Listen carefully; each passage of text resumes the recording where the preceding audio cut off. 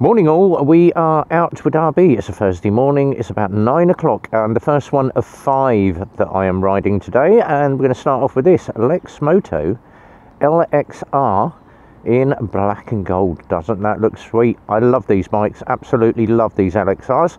Now, for those that are wondering between the difference between this and the LXS, I've covered this loads of times, but LXR 820mm to the top of the seat. On the LXS, you're looking at 790, so the LXS is a slightly smaller bike. So if you are anything from 5'2" to about 5'8", LXS, if you're over 5'10", up to about 6'4", the LXR is going to be the bike for you. Very similar in shape. This one's slightly longer in the wheelbase. Colours are slightly different, but for all intensive purposes, same engine. Right, let's get on this now. Once we sit on it, LXR has analog and digital display. Side stand only on both bikes. Telltales on the left, miles an hour here, and your rev counter is in the centre. Now, with the LXRs and the LXS's, big tank on these. Believe it or not, 5 litres just about registers on the bottom of the tank. So we put 5 in for test ride mileage. You've got adjustable brake lever, all your standard controls, horn, indicators, lights, hazards, pass light to the rear on the left, all your lights here. So here is your daytime light. In the middle, you'll get your eagle eyes and your running light. Over here, you've got your angel eye lights on. I always ride, and I do, and I say to everybody, have your headlights on dip beam all the time. It's going to make you easier to see. Loads of room in those mirrors. You can just about see the edge of my glove in that one, and this one absolutely nothing. There's my shoulder in there. So good view off of those mirrors. They are tiny, but you do get a good view to the rear. But as I say, do your shoulder checks. That is always the one thing I always say to everybody. Now, 6-speed box on this, and it runs like an absolute dream. I love riding these black and gold LXRs. They do look the business, and it doesn't look like a 125. Once you roll in, there we go, you've got 1 bar of fuel. So 5 litres will get you about 1 bar. And it's, I think, around about 13 or 14 litre tank on these as well. So it's a big old tank. As always, we're going to go out, we're going to have a run, keep the revs low,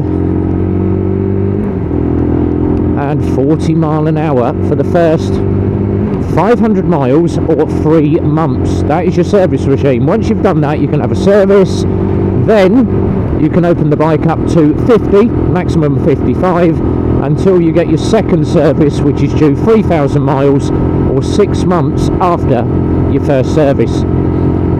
But for the first 500 miles or 3 months, take it easy on the engine. Do not rag it. It's a brand new engine.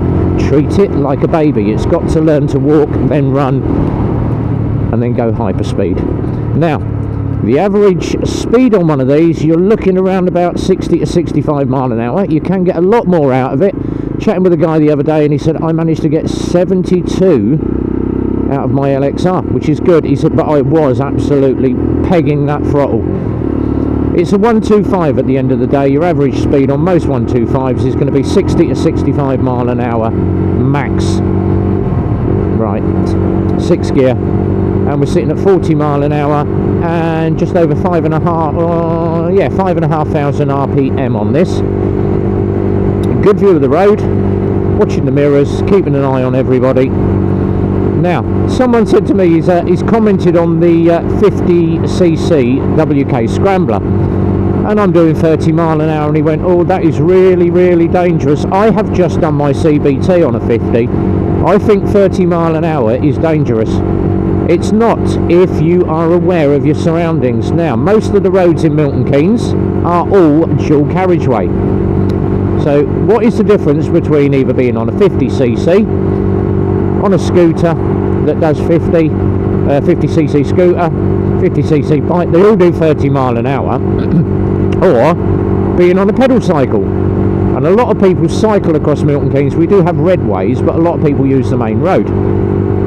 And if you're doing sort of 20 mile an hour on your bicycle, people are going to go round you, but it's not dangerous, it's just you have to be aware.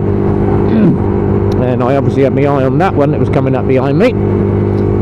So I watched him in the mirror, that's why I was looking down there all the time. But 50cc bike on a dual carriageway, 30 mile an hour, not a problem if you are aware of your surroundings, and that's what you need to do. Once you get to 17, obviously you get a 125, you can go a bit faster. Or if you don't like going 30 mile an hour, use the public transport, get a bus. If it's not for you, get a bus. But if you've just done your CBT, and they let most people go and do a day's course, do a CBT, never ridden a bike before, they go out on the road and go, oh, it's really dangerous. Get some extra training in, or just go out riding and find some quiet roads. But it's all about being prepared for the white one coming up the inside. There he is, watching your mirrors at every junction, shoulder checking, and making sure that you keep an eye on the road. Nothing dangerous about motorcycling at all. A bike is not dangerous, it's the person that sat on it that is the danger. And if you don't feel comfortable, then don't use a dual carriageway, use a single road. I never have a problem. I've been doing this for nearly, I'd say 54 years now. I'm 59, I've been riding for 54 years. I started at 5 years old. 16, I had a 50cc, I did 30 mile an hour. 17, I went straight onto a 250, passed my test, and went straight to a 900cc instantly. And everyone's like, oh, it will kill you. I never had a problem riding big bikes, and I've only had 3 bad crashes in my entire career. So that is good going, because you need to do the extra training. But, and I would say, if you can afford it, now if you're a CBT biker, go and do some extra training when you're riding school. If you're a big biker, and a lot of them back me up on this, go and do a ROSPA course, do an IAM course, which is the Institute of Advanced Motorists, or you can get them free, do a bike down course or a bike safe course, which is normally organised by your local police. And I do multiple of these every year. I've had one 2 weeks ago, went out and did the bike down course, and believe it or not, they still picked up on some of the stuff that I needed to do. You know, you need to do this, do that, do that. So you're never ever perfect when you ride a bike. You do pick up the bad habits. So that is the thing to do. Get yourself some extra training. So we've got 4.1 on the bike. We're doing well. Bike is running absolutely lovely, like they all do. Absolutely love these LXRs. And as I say, with every bike we ride test for the customer to check, because your problems are going to be showing up in the first 10 miles. If a bike's got a problem, 10 miles in, you're going to have issues with that bike. Back brake, combined braking, and it pulls down, yes, perfectly. So we tend to put a bike through its paces, but a lot of dealers will only quick ride round the block, job done, shoulder check, second shoulder check. Always do at least 2 shoulder checks. It will keep you covered. But brand new tyres, you do take it a little bit easy on the corners for the first 50 miles on these new tyres. They are a lot better than the horrible nylon ones that we used to have a couple of years ago, so we are getting some decent tyres being put on the 125s now. But obviously when merging, get that shoulder check in, shift out into your lane, job done. Now on these at 40 mile an hour, I will always sit position 1. I won't occupy the main part of the road. Reason being, it allows a car room to get around you. And people say, oh, you should be riding out in the middle of the road, make a move.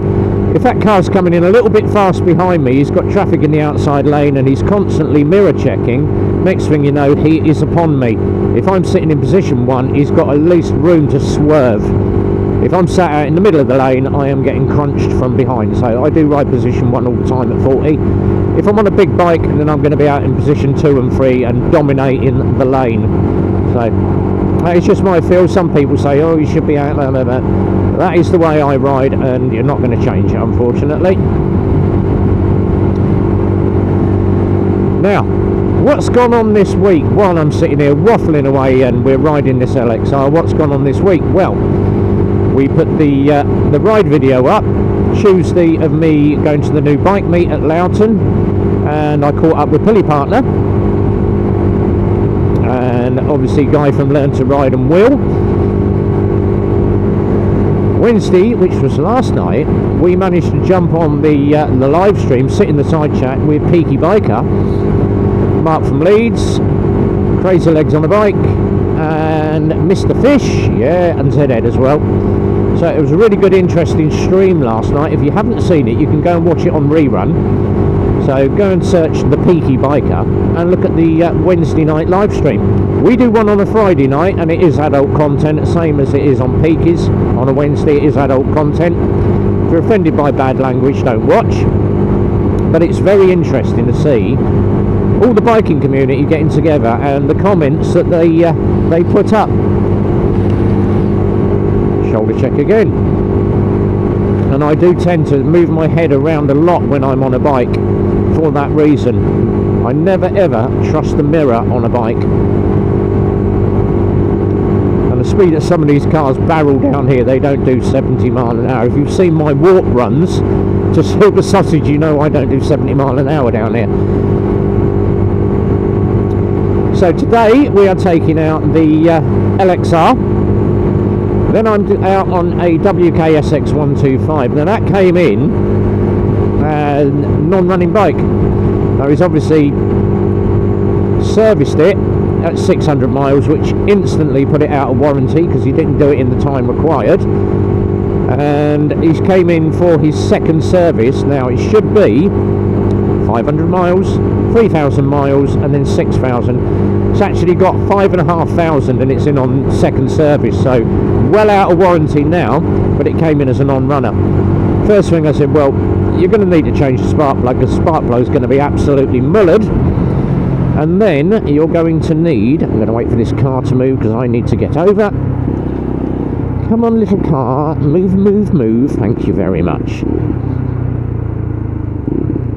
So, spark, changed the oil. Oil was absolutely minging in it, hardly anything in the engine, and it still wouldn't run. So we go into what is called our repair loop. So fuel, air, spark, tappets. I said, well, 5,000, it's going to probably be tappets. I'll do the tappets anyway, I'm going to work the loop backwards. So we did the tappets, exhaust massively over tight, and the inlet was flapping around like an absolute proverbial. There is a tappet video that I'm going to be doing on a Titan very, very shortly. So if you don't know how to do tappets, I will show you. Shoulder checks again. So yeah, I'm going to be showing you how to do tappets. So very easy. 0.4 on the inlet, 0.6 and above on the exhaust. Did the tappets. Still wouldn't fire. So first thing you do, you pop the injector out. 8mm bolt holds that injector. He was in the wrong lane and he's just ducked in behind me.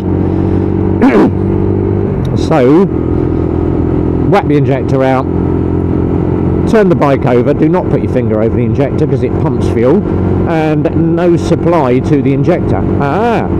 Turn the ignition on and off, on and off, on and off. You can normally hear the fuel tank pump prime. No fuel tank. So we start tracking the wiring from the fuse board out, and believe it or not, there's the connector with a really bad broken wire, and the connector was all gummed up as well. So cleaned it up, resoldered the connection, put it back together, put the new fuse in, fired the bike. It fired up first time. So bike's back together and I am taking that out. That took me about an hour to find that. And as I said to the customer, I said, as you've had your service done, we'll do the tappets free of charge for you. Tappets are normally chargeable, and we didn't even charge him for doing his bad connection. So he's a happy customer. Another RB solved bike. But if you have a problem with your bike, it's normally going to be one of those four. It's going to be fuel, it's going to be the air. Check your airbox, make sure it's not full of water. take the spark plug out, put the HT lead in it, rest it on the cylinder head and turn the bike over, you should have a spark. A bike requires fuel, air and spark to run. And then if it runs like an absolute bag of pants, you know it's going to be the tappets every time. If not, then it's going to be electrical, and you start obviously going into compression testing, leak off testing and diagnostics, or scan the bike up, see if it throws any fault codes. So LXR done, 7.8 on the clock, so it's going to be 8 by I get back to the garage. Final ride of 2 miles to do, a couple of days before we hand the bike over. But the LXR is running sweet as a nut.